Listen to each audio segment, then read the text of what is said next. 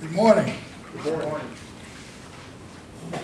I was getting ready to say lovely day, then I was going to say no, but you know what? It is a lovely day. God gave it to us, and that makes it lovely. Makes it very lovely. In fact,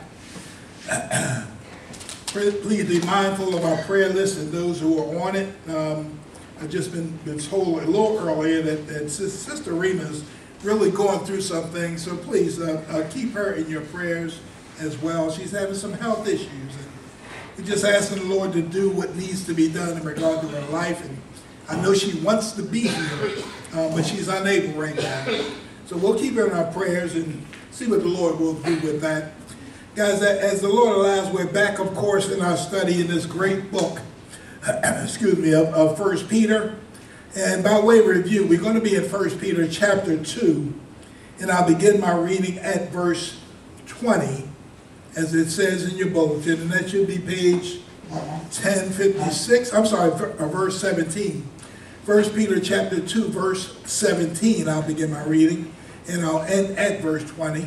And again, page 1056 should be the page number. We were given some instructions by Peter, and he was giving instructions to this church and giving it to us as well. And he says in verse 17, if you're there, say amen. Amen. He says in verse 17, honor all men, love the brethren, fear God. And of course, he's talking about reverencing God here. And he says, honor the king. And he's speaking about there those who are in authority. And a lot of times we get some kings or presidents or mayors or governors who aren't very good. But he says honor them, and we're more honoring the position than we are the man, as God has them there for his purpose. And whatever needs to be done in regard to discipline, he's going to take care of them. Even some things that we don't know, God knows, and indeed, they're there because of him. Verse 18 says, servants, be subject to your masters with all fear, not only to the good and gentle, but also, it says, to the froward. And look, he's talking about those, that it could be your boss, it could be your supervisor, somebody who's in authority over you, and some of them are good. We know there are some, we've had some real good bosses, real good supervisors, and some are not so good, and you really don't want to listen to them, you don't want to hear them. But he said we're to do good to them as well, and listen, just whatever the issue is, give it to the Lord, but as long as they're giving us instruction that does not go against biblical principles, we're to honor them as well. He goes on and tells us why. And the reason, he says in verse 19, for this is thankworthy, this is thankworthy, if a man, it says, for conscience toward God, endure grief, suffering wrongfully. And look, there's times when we do suffer wrongfully. There are times when we have bosses that are over us that aren't doing right by us. But guys, wherever we are, and Frank just kind of brought that to our attention in regard to us being on duty 24/7, that we're not just serving people, but we're serving a great God, and we're to do unto him, and others are blessed because we're doing unto him. Verse 20 says, for what glory is it if when ye be buffeted, in other words, punished for your faults, ye take it patiently. And by the way, if you're doing wrong, you should be punished, and you should take it patiently. He says, when ye do well and suffer for it, ye take it patiently. He says, this is acceptable with God. And guys, keep in mind, as Peter's writing this, he's writing to a church that's under severe persecution. They're going through some things. And we already know the world don't like them, no way. And the rank and file doesn't like them. The leadership don't like them. And at this time, there was a king by the name of Nero who was in power. And that emperor, he was real cruel. And he was doing some things that he shouldn't have done, some sinful things, even hurting his own community. And when the community was rising up and coming against him, he put all the blame on the Christians. And look, they already didn't like him. And they started not liking him even that much more. So as he's writing to these that are going through, he's writing to us as well in the time where we are. And we're going through some things, and we need to keep our eyes on the one who is the prize, and that is Jesus the Christ. Guys, please be prayerful with me as I preach around this sermon series salvation is of the Lord. And Father, as we go forward in this great book, I pray in the name of Jesus that you'll touch and bless as you see fit. And Father God, that you would hide me behind your cross. And Father, allow what I say to be words that you have given for this congregation. Father, there'll be some that are going through here in this time. And Father, even for our sick and infirm, that you would touch and that you would bless and that you would minister in the name of Jesus Christ, as we pray in his name alone. Amen. And amen. Give me 1 second. I need to make a switch, a big change, real quick.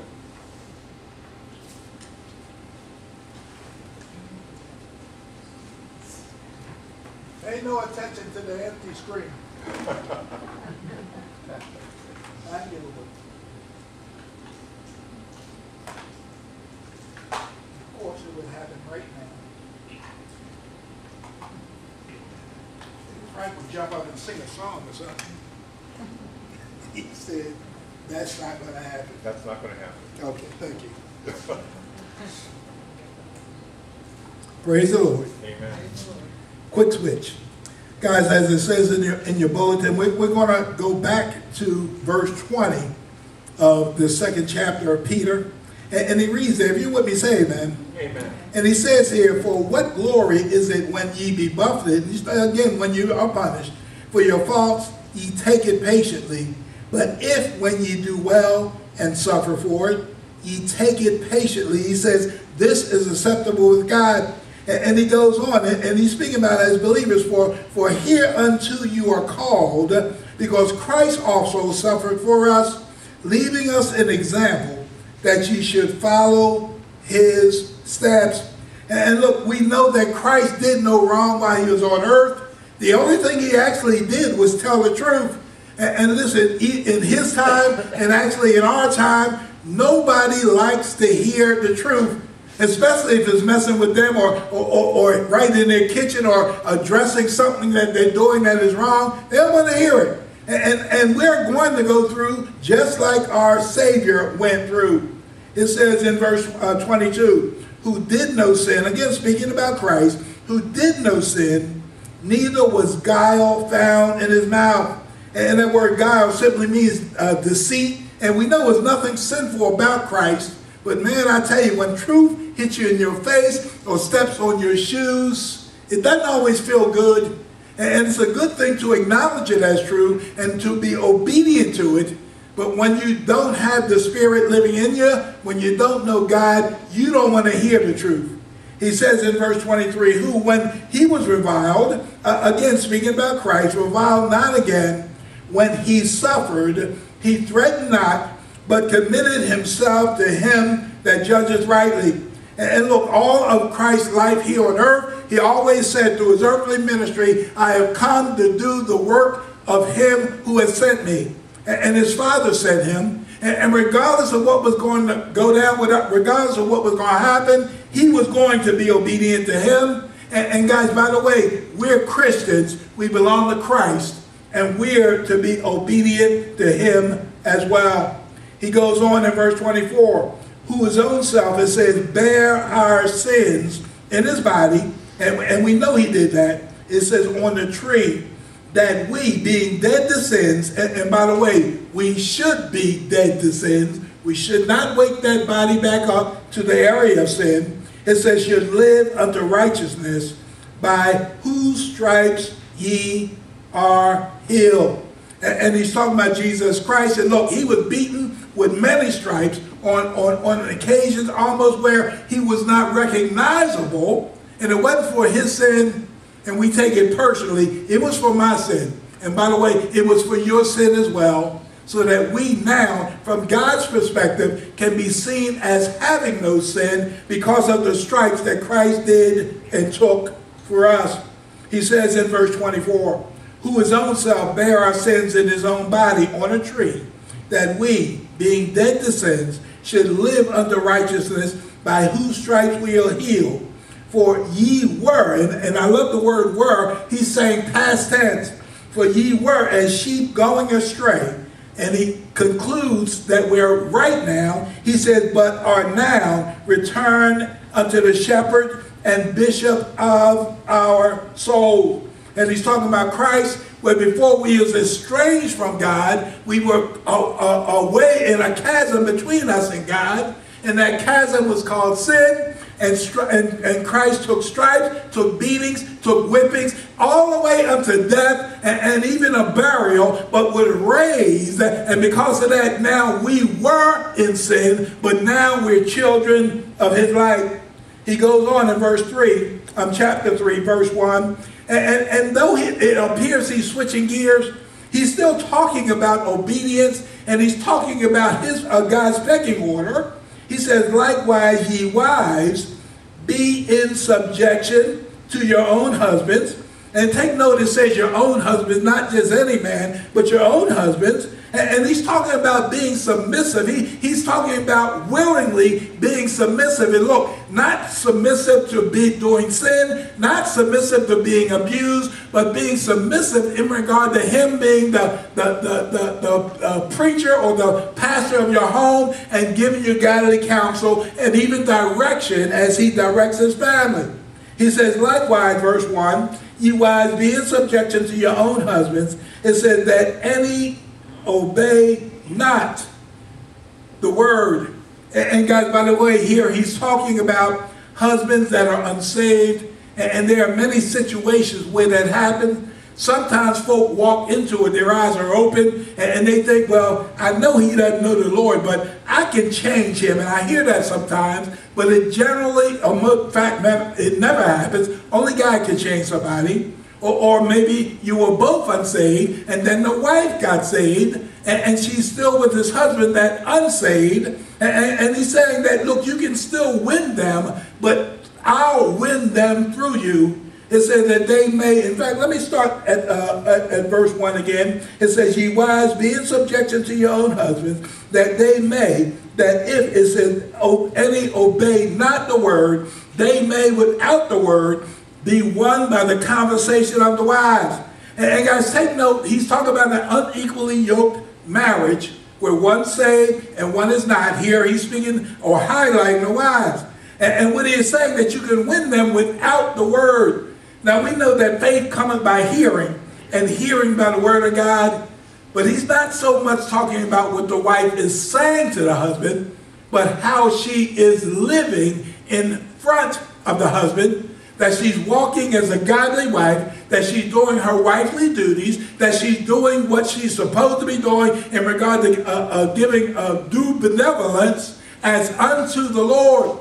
And he's saying that you can win him that way. I know some families and some wives that are married to unbelievers.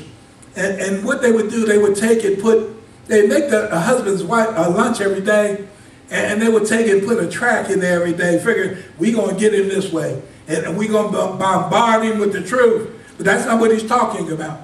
He's talking about your chaste behavior. He's talking about how you carry yourself, how you're being a godly wife and being a wife that God is proud of, or a woman that God is proud of. And he's saying your actions will speak louder than your words. And by the way, I've seen that happen as well. I've seen women stay with guys that weren't right. They weren't beating them. They weren't causing them issues. And you're going to get ready to talk about that in a minute. But their lives were lived in such a way that ultimately the Lord blessed the husband into salvation as well. He goes on and even tells them how. He says, while they behold your chaste conversation, and he's talking about your pure or your faithful conversation, and it says coupled with fear. And listen, not trembling at them or fearful of them, but fearful or reverencing of God. And for that sake, that's why you're there. That's why you're treating them nice. That's why you're treating or conducting yourselves as a godly wife in front of them. And listen, godly conversation because of the one we serve, and we're reverencing him as well. And he goes on and he begins to speak. And by the way, verse 2 says, while they behold your chaste conversation coupled with fear. And verse 3 says, who's adorning. And he's actually talking about the wife, whose adorning, let it not be, it said, that outward adorning of plaiting the hair and of wearing of gold or of putting on of apparel. And he's talking about dressing worldly is what he's talking about. If you want to plait your hair, that's fine.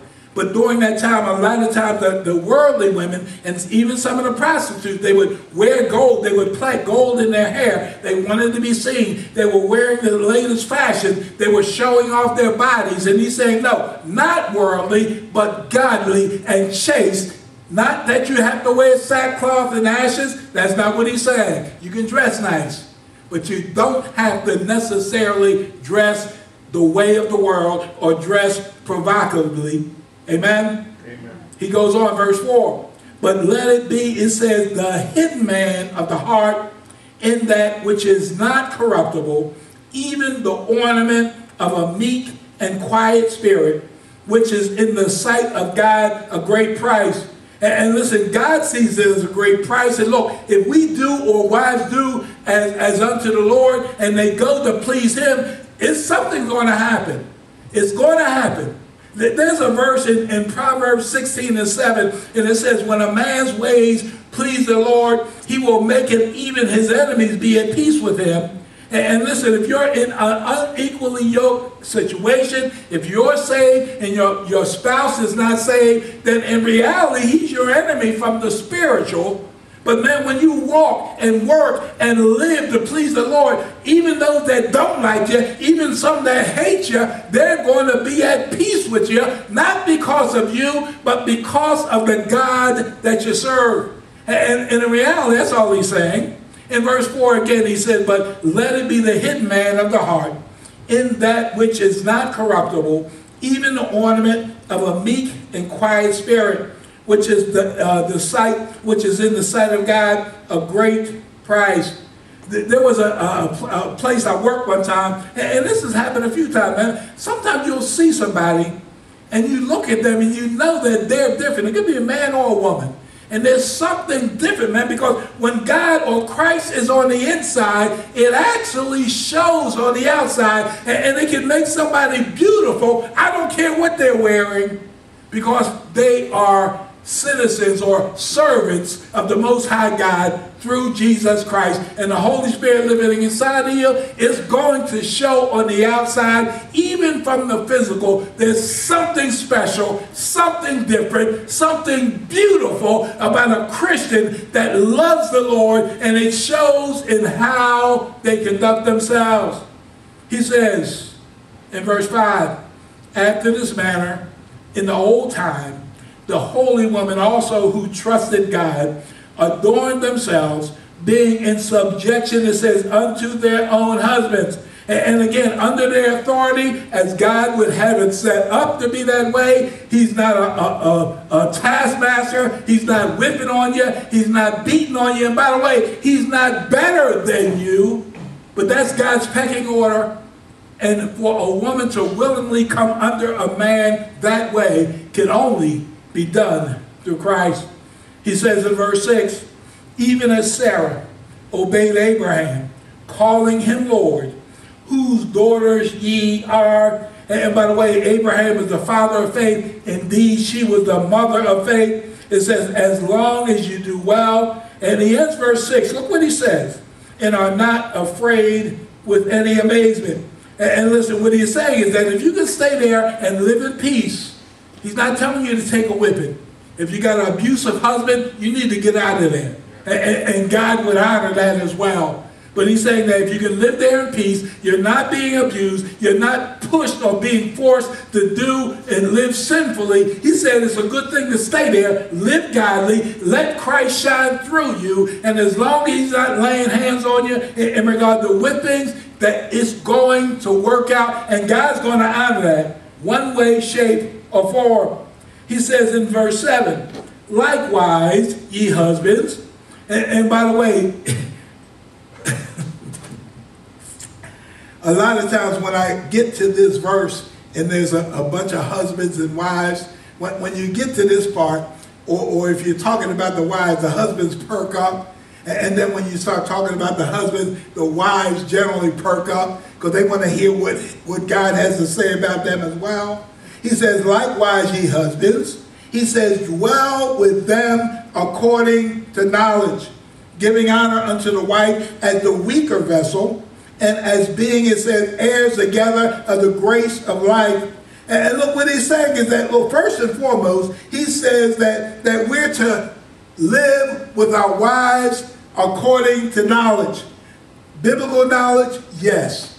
But we also need to know our wives.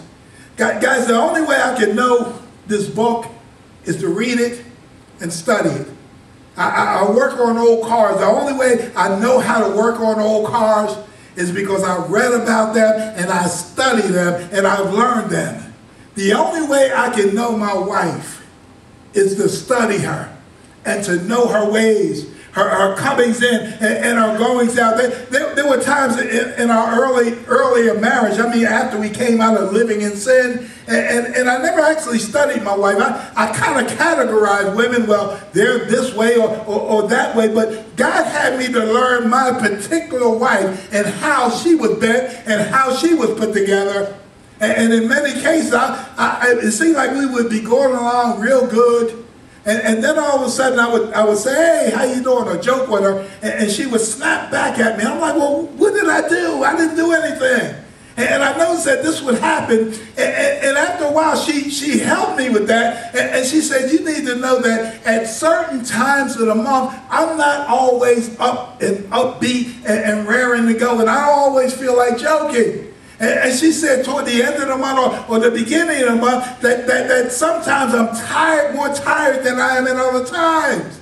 So if I would say something to her, and maybe she gave me a snappy answer, I would recognize that what time of the month it was. I would make that part of my ministry toward her. And so it helped me to know how to minister to her, that at certain times and certain seasons, she was not always the same. But I had to learn that.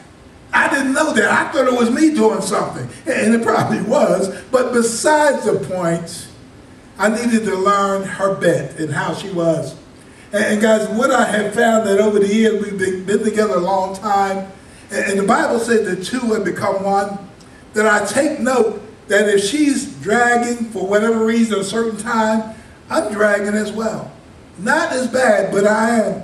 Sometimes I'm irritable for no particular reason because the two really have become one. And I take note of that, and I love that because God has truly made us one vessel. But he said that we're to study our wives, that we should know them. In fact, verse 7 said, likewise ye husbands, dwell with them. In other words, live with them according to knowledge, giving honor unto the wife as the weaker vessel. And listen, I had to learn that as well. And yes, men are generally physically stronger, but wives or women most times will have more emotional or deal more with their emotions than men do.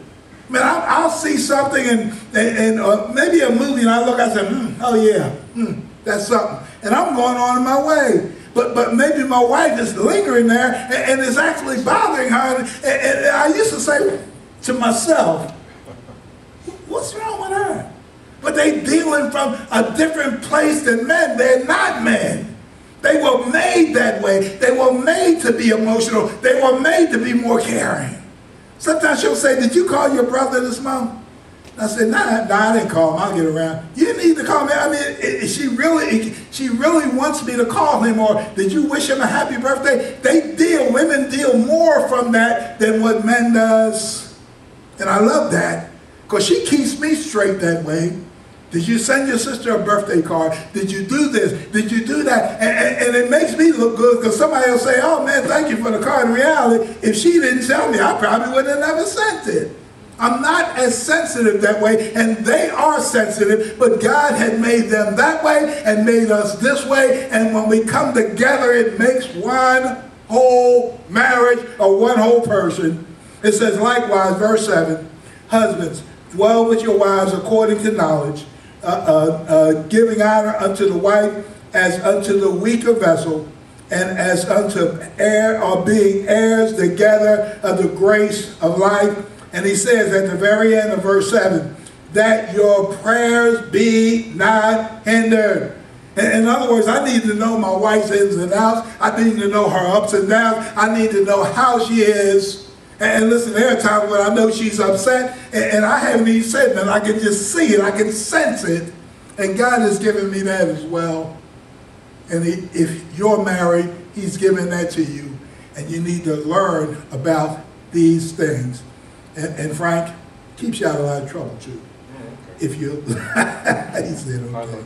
Yeah, as you learn these things, and we should, and he said that your prayers be not hindered. And look, if I'm dealing with my wife in ignorance, I don't need my prayers hindered. There's a lot of things that can hinder my prayers. That does not need to be one. I need to be sensitive to her. I need to be sensitive to her needs. I need to understand if she's upset or why she's upset or wanting to find out why she's upset. And because not only because I don't want my prayers hindered, but she is my helpmeet. She's the closest one to me apart from the Lord. Listen, I came from my mother and father, and we have married, and now the two have become one. She is now my family, even more so than my children. I need to make sure she's okay, because God put her in my charge. And he has said that, look, I am the priest of my home, and I better make sure my church, which is my first ministry, I better make sure that it's okay. Because if it's not, when God looks at me like he looked for Adam when they had sinned, and listen, even though Eve was in the transgression first, God came along and said, Adam, where art thou? Because if my home is in disarray and out of order, it's my fault. Either I let something go, either I didn't recognize something, it's still my fault. And God's going to come to me, and I need to make sure I'm right in regard to my first ministry, which is my home. He says in verse 8, finally, be ye all of one mind, having compassion one of another.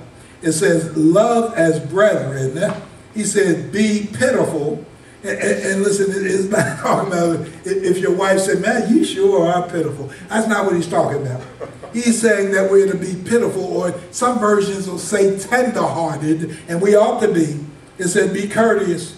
And look, in other words, we're to treat one another as family, because, guys, we are family. And listen, Christ's blood proves it. And the DNA of my blood naturally is one thing, but the DNA of my blood spiritually is going to be linked to yours. And the proof of that pudding is that we will all be in heaven together as believers because of the finished works and the shed works of Jesus, shed blood of Jesus Christ. He shed that blood for me. He shed it for you.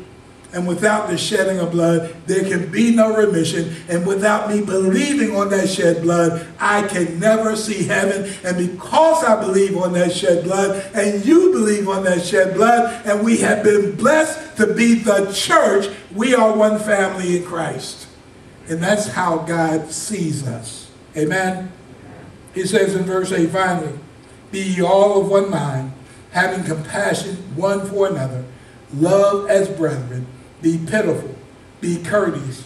He says in verse 9, not rendering evil for evil, or railing for railing, but contrariwise blessing. He said, knowing that ye are thereunto called, that ye should inherit a blessing. And listen, he said we're called to go through some things sometimes. And he said that we're called in regard to this as well, that we are to be children of the Most High God and treat each other, treat one another as such. In other words, we're to live right, and the blessings of God will find you. A lot of times folks are saying, I'm looking for my blessing, or I need God to blessing. Look, to bless me. Look, just simply live right, do what he's telling you to do, and they're going to find you. They will. And by the way, you woke up this morning. It wasn't because of your own efforts. You didn't keep yourself. God woke you up, had everything flowing all through your body, and woke you up at a specific time, and you walked here, and you drove here, and there are some that want to be here, and they can't be here, and we're blessed. without nothing else being put on top of that. In verse 10 it says, for he that will love life and see good days, it says, let him refrain his tongue from evil and his lips that speak guile. In other words, he's saying that, look, and that guile was those conniving ways and trying to hook and crook things. He said, look, if you want your life to go well, then do what I tell you to do when I tell you to do it. In other words, be obedient to me. And he says in verse 11, let him eschew evil. In other words, avoid evil and do good, and let him seek peace and ensue it. In other words, man, what we do here on this earth, and sometimes we don't think it's a big deal, but if we're not doing right, your life is not going to go as well as it could have gone. And there are a lot of folk that are struggling in this life, going through things in this life, can't figure out how come I can't get this thing called life on track. And could it be that you're simply not doing what God has called you to do? And look, I've been there. Earlier in my Christian career, I just figured I'm in Christ and I go to church, I should be okay. I can still do whatever I want. No. He wants you to do what he wants you to do and to live by his will and his will alone. We don't do our own thing. We don't belong to ourselves anymore. And look, sometimes you might see it as a hassle. You might see it as tough. You might say it's hard. But man, everything God asks us to do, it really is for our goodness or for our betterment. And ultimately, he will get the glory out of it. And everything he asks me to do, even though I can't see how this is going to be good for me, in the end, it always is good for me. And it's always better than what I had planned for myself. In verse 12, he says, for the eyes of the Lord are over the righteous, and his ears are open to their prayers. So he's talking about the church, that God hears our prayers and will answer our prayers. And listen, either yes, no, and sometimes wait, but he will always answer the prayers of the righteous. And if you know him, he will answer. But the verse don't end there. It keeps going. But the face of the Lord is against them that do evil. And by the way, even as a Christian, if you're walking in darkness, don't expect to pray and get an answer until you get that right with our Lord. He don't play games. Surely don't play favors. And for his children, that's his favorite. And he's going to make sure that we're going to do right by him. And by the way, there's an easy way. Simply be obedient when he says. But there's also a hard way, that we're going to go ahead and walk up the rough side of the mountain. Yeah, I hear the Lord. I'll get back to it. Yeah, okay. And you wonder why life is so hard for you on this side. He says in verse 12, for the eyes of the Lord are over the righteous, and his ears are open unto their prayers. But the face of the Lord is against them that do evil. Take a stand on righteousness. Don't just say you love the Lord. Let it show in your conduct, in your walk, in your talk. Don't just say you love him. Show that you love him in every aspect of your life. And he says that you will be blessed. Amen. Guys, I'm going to close there as we go into our communion service. And I'm going to pray now, and I'm going to ask the Lord to bless these elements and even to touch and bless our hearts in regard to what we're getting ready to look at in Corinthians. And as we prepare ourselves to remember the finished works of Jesus Christ. And Father, as we close out this sermon here, and Lord, we go into our communion service, I pray in the name of Jesus that you'll touch and bless in a mighty and a special way. Father, help us understand the importance of what we're about to do, Father God. We know that these elements are simply unsweetened juice and unleavened bread, but Father, they're natural products. But we ask that you would bless them so we can use them for a supernatural purpose. And that is to remember the shed blood of our Lord and Savior Jesus Christ and the broken body of our Lord and Savior Jesus Christ. And Father, as we take a moment and pray and make sure that we're right in our hearts to partake in these elements, I pray that anything that's, Lord, that's unlike you, that we need to bring to the prayer table, that you'll remind us of that so that we can get cleansed and be able to partake of these elements. Father, we thank you. We praise you. Lord, we say yes to your will and to your way as we pray in Jesus' name and for his name's sake. Amen. Let's take a moment and let's make sure our slate is clean and clear so that we can partake of these elements. Amen.